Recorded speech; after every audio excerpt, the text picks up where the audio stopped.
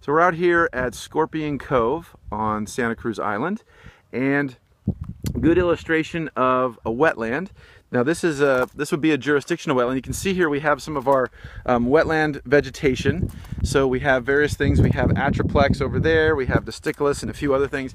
You can really see this nice cross section. You can really see this good example of how a lot of these plants have these rhizomatous penetrating roots. And if we go closer, you can see all those in this cutaway here. And so, you know, our jurisdictional things that we need: at least 14 days underwater, hydric soils, and